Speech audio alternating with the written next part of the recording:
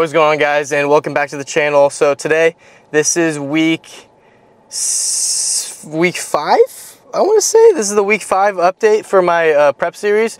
Right now, today's check-ins, today's Saturday. I do check-ins every Saturday with my coach, Tone. I'll just go in and I'll run through my mandatories and then my posing routine, and then we'll basically be like, all right, like, we're going to strip away this food, we're going to take away this food, we're going to keep it the same if I'm still losing weight. So we're going to go ahead and find out if we're getting more food taken away. But every morning on Saturday at 10 a.m., it's 9:55 right now, so I'm about to run inside and go strip down and pose real quick here in a second. But no, that's it. I'm going to go inside real quick. I'll be right back.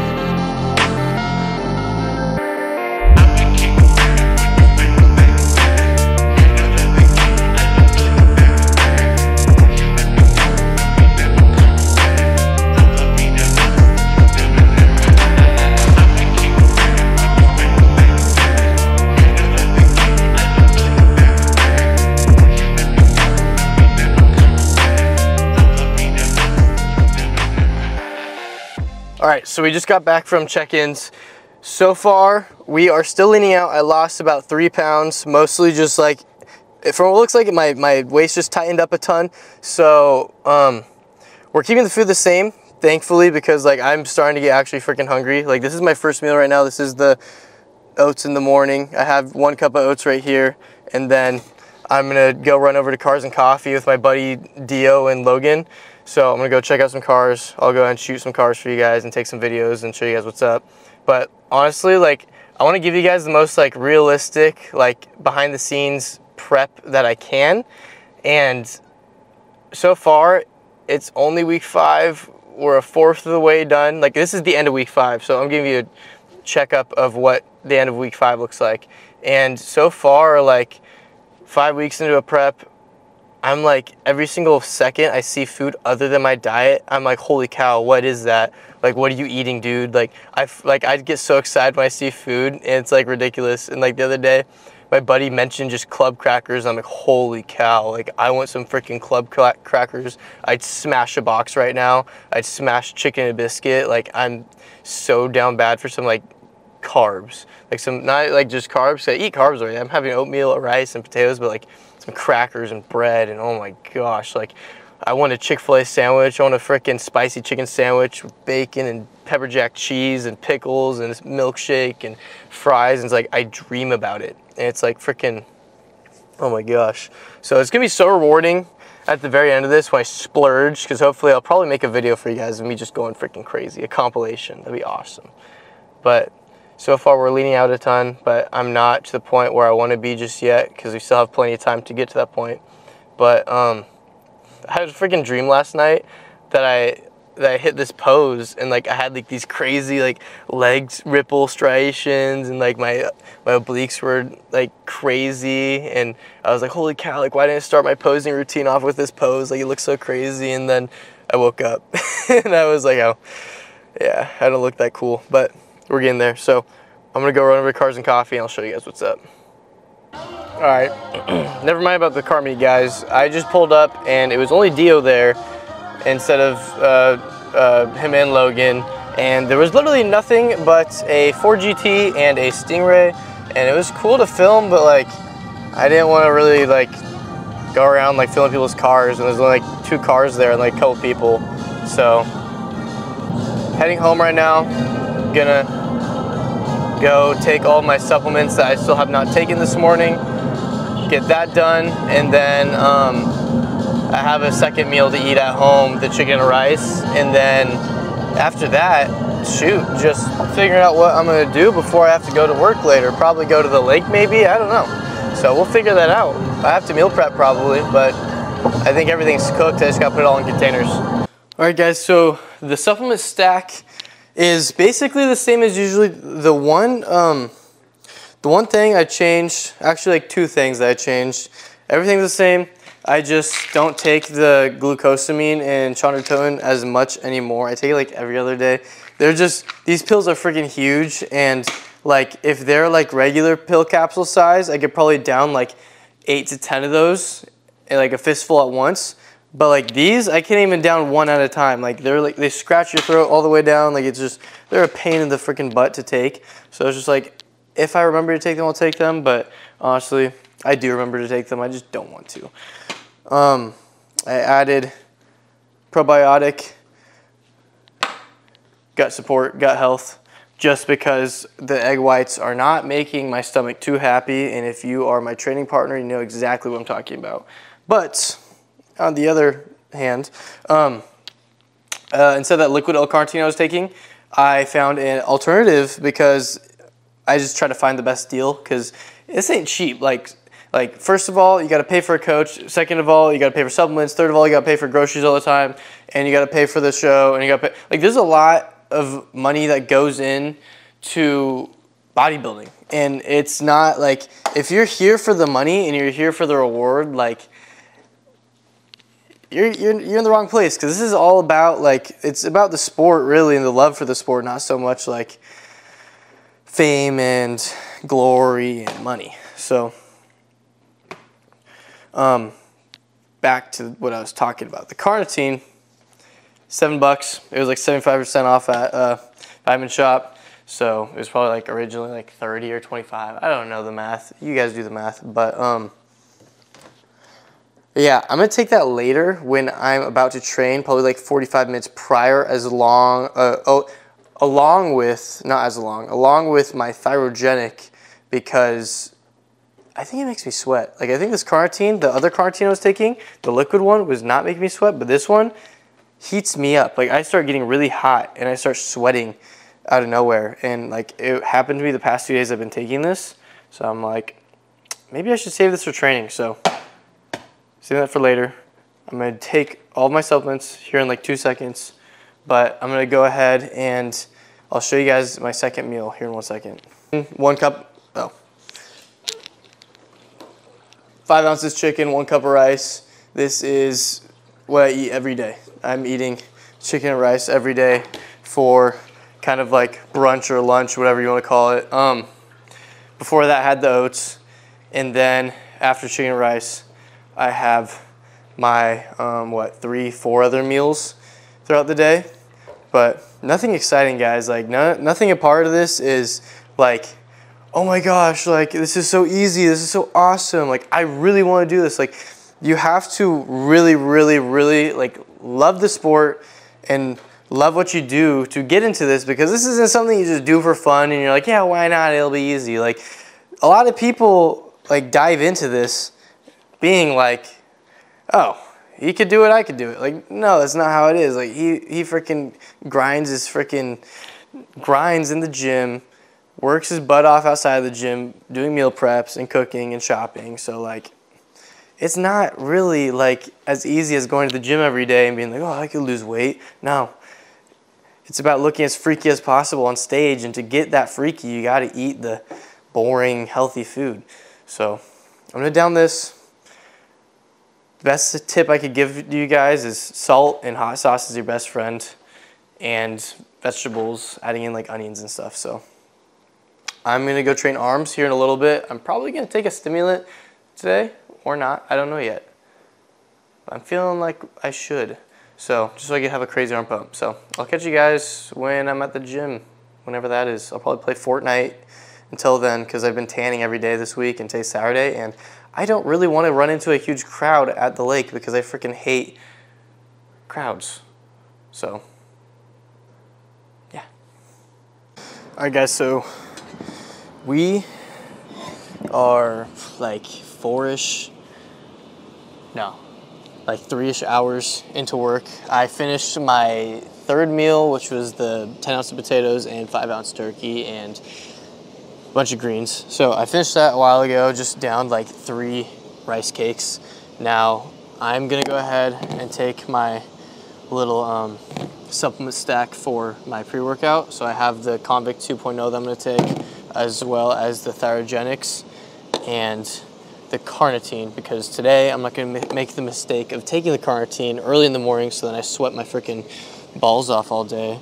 I'm gonna take it before the workout with the Therogenics, so we'll probably be sweating like a freaking pig, but hopefully will lead to a lot of lost fat and some gains. So we're gonna down this in like 5 minutes, and then I'm gonna try out a couple of different newer workouts, do a new superset that I don't usually do for biceps, so you guys are gonna stay tuned and check that out here in a bit. I was watching a Mike Van Wyck video on his arm day. Not his arm day, but like some tips and tricks for triceps and biceps. So I'm gonna somewhat imply that into my video for today, because Saturday's freaking slow and I have spare time to watch YouTube. So we're gonna go ahead and down this, and I'll catch you guys here in a second.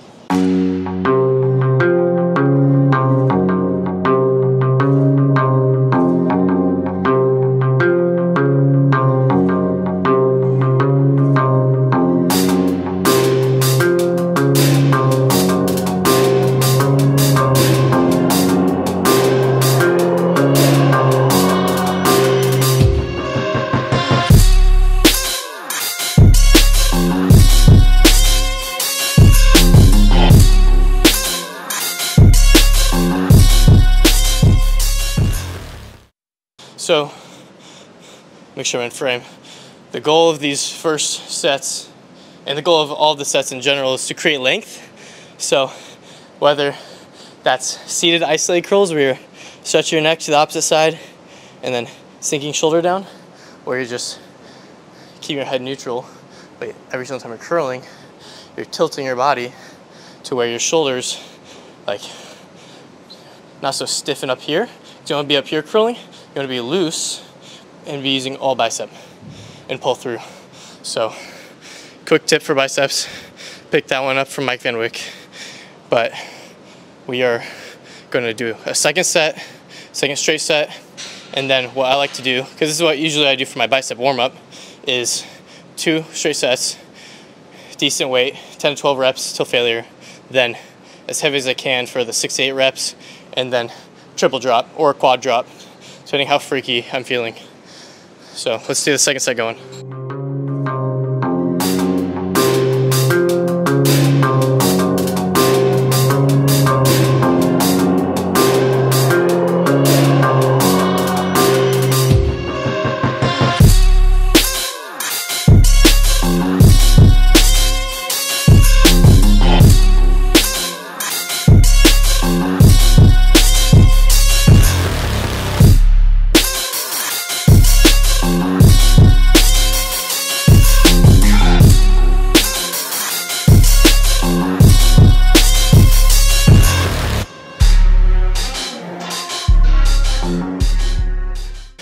So a couple of tips and tricks on how to make your bicep pump even more glorious than it already is, or to help build your biceps even more, or if you need something more intense, just try throwing in, like, at the very end of your set, switch to hammers, because first of all, for some reason, I'm not going to explain the science, being here, having a supinated grip when you're curling is a lot harder than when you're neutral and the weight's stacked on top of each other. Now, switch it to that neutral grip and do hammers, do partials, and then I just did a freaking static hold right there, and I'm gonna clip this on real quick so I can show you guys. It blew up this entire portion of my forearm, all up here, this little upper part. Just holding this and sticking right here, or if you're leaning over and doing hammer curls right here, that's gonna blow up that whole portion right there. So work out multiple muscles at once if you can, and crank up the intensity if you need to. All right, now for my drop set. No shame. Something that a lot of people need to start realizing is that, like, in order to grow, in order for your muscles to become bigger, to actually reach hypertrophy, you need to start dropping your weight and start focusing on the quality of rep. The volume that you're doing is just key to everything. Like, I used to be able to probably curl 40, 45 pounds for 10 to 12 reps, 8 to 9 on like a bad day. But here's the thing, is that, like, my form is terrible, and for my drop set, I usually try to add like 10 to 15 pounds on top of whatever my top sets are for my warm-up, so then I can reach that 6 to 8 rep range. I just do the 40s for 6 reps, but quality 6 reps instead of crappy curls. Now, I did 6 reps, then dropped it another 10 pounds 30s for 4 reps, barely 4, then a crap ton at 20. So one thing a lot of people don't really realize is that, like, you don't need to impress anyone. You're not trying to impress anyone. At the end of the day, when you're at the beach or the lake or whatever the hell you're gonna be at, taking off your shirt, there's not gonna be a freaking pound, like, it's not gonna be a set of dumbbells just laying around being like, oh, look, I can curl the 55. It's like, I'm working out by myself, I'm impressing myself. Like, I'm not trying to impress myself. That's the thing. It's like, this isn't to show off. It's like, it's just to grow. And that's like the whole goal that everyone has. They just can't wrap their minds around the heavy weight. But just a quick tip for you guys. I skipped this drop set and didn't film it because I don't want to make you guys watch me curl for like 5 minutes straight. So we're gonna go ahead and move on to these Mike Van Wyck inspired cable curls.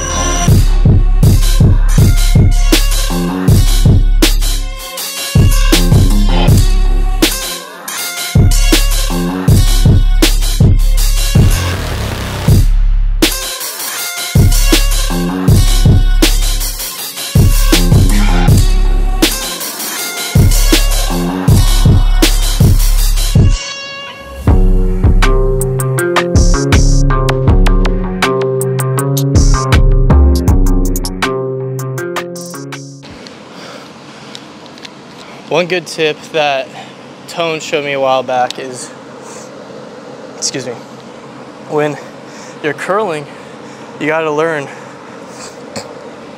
oh my gosh, I like something stuck in my throat. You gotta learn to break wrists, because when you break wrists, it puts a lot more tension on your bicep. Like just try picking up a dumbbell and coming from down here I'll stand so you guys can see. Break wrists and curl up with your palm out, just like this, versus when you're curling in, even just going like this, I can feel a difference, but you guys just have to experience it. But on all these cable moves too, like I haven't had such a successful arm day in a minute, where it's like my biceps are so blown up right now and so fried that I'm struggling with 20 pounds and 10 pounds. Like right here, my first set, 20 pounds. And I barely could get the last couple of reps in, so just start implementing those 2 little tips I showed you guys from Mike Van Wyck and Tone, my coach. Shoulders, you want your shoulders to break free. You want them to be free whenever you're curling. You don't want to be up here. You want to break free and then break wrists, curl up. So let shoulders relax. Like when I'm here, I let shoulders come out in front of me and they're extended. I'm not here and tight because now I'm using my body to curl. But when I'm extended and my shoulders are stretched out, they're on my body just like this, all bicep. So if you guys really want to learn how to grow your arms, especially if you guys are like, here's one thing, like you guys are mostly probably picking up tips from like Instagram influencers, TikTok influencers, freaking YouTube influencers, whatever you want to call them, that are on steroids, that are doing the typical curl that everyone sees, and obviously it freaking works because like they're enhanced, they're on juice, so you can freaking, all you gotta do is stare at the weight and you'll get big. Like this is better proof than anything anyone can show you, because first of all, like it's just, all I take is creatine. Like that's the only like sort of enhancement, I guess you could call it, is creatine. Everything else I take is just to help support like recovery and just general health, so, and fat burning. So hopefully you guys can pick up on some of those tips. I'm gonna do another set, maybe a drop set. I don't even think I could do a drop set because my weight is too light right now, so I'm gonna do another set and then go to triceps.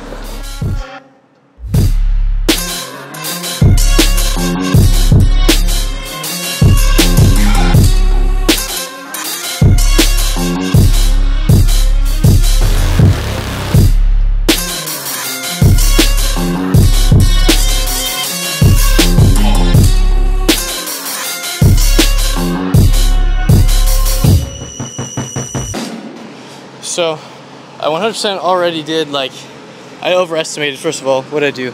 I did 40 pounds on the tricep extension.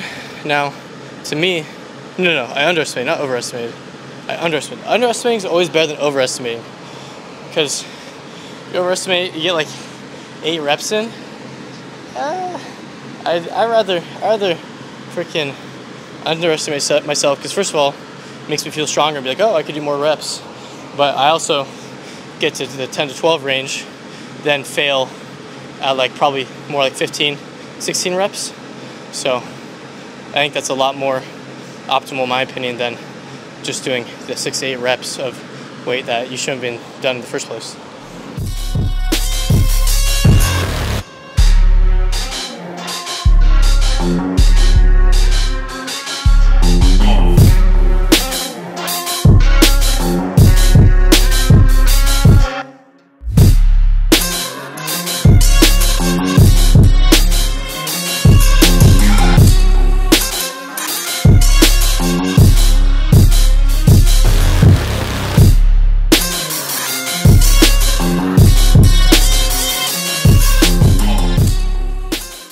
Alright, and for you guys who are regular viewers, you already know what I'm about to do. For those who are irregular, this is by far my favorite tricep finisher that I do, because I could take 10 pounds and make it frickin' pretty hard. Now, we're gonna do 10 kickbacks, 10 crossbody with like this 45-degree angle, and then that's gonna be the long version of the tricep extension now.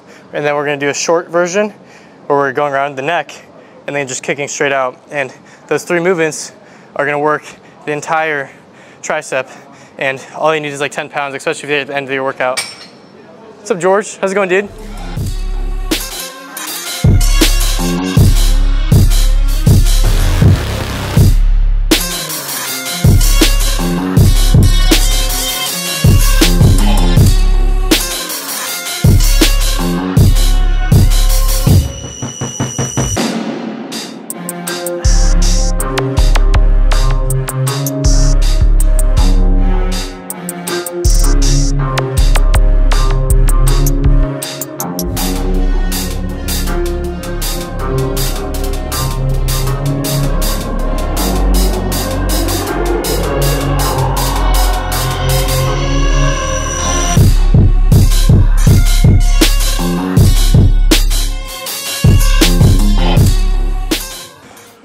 Holy freaking cow.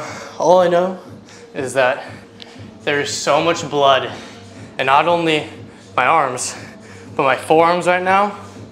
It is absolutely freaking insane.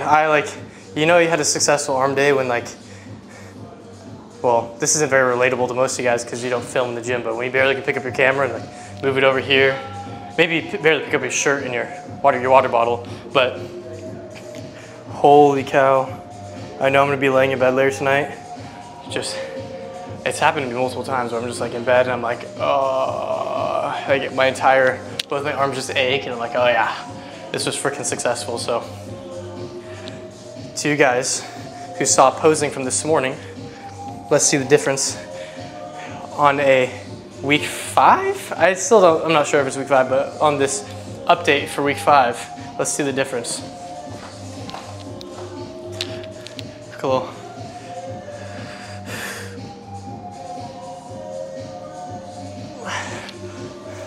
Of course, everything looks bigger when I got my stringer on. Let's see. Oh my God. We're down 3 pounds right now from last week. I don't know if I mentioned that earlier today.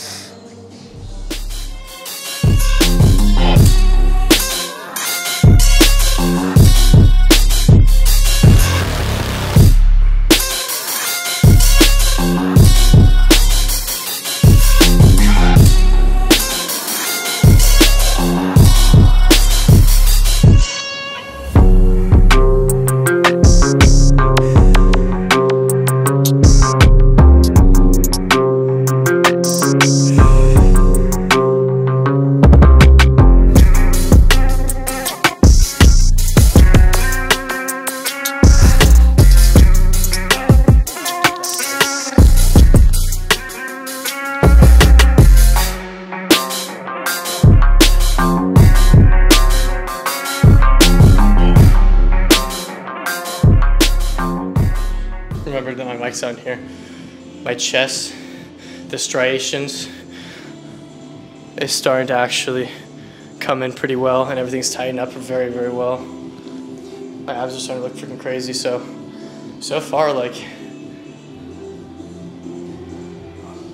holy cow. I'm so excited to see my abs. It's been so long.